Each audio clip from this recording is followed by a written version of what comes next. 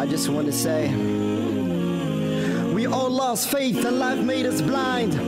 Took us away from Allah, a trust we never find. Life made us selfish, now about our brothers we stopped asking. Palestine, Syria, Burma are everyday fasting. They got no family, no peace, no food, torn on their own zone, getting kicked out from their own home. We are Muslim brothers, let's stand together, face any weather, freeing our nation in any kind of destination. How long are we patient? Free Muslim nations. Sad, we over here making money, being glad, and they over there tear after tear for family that disappear.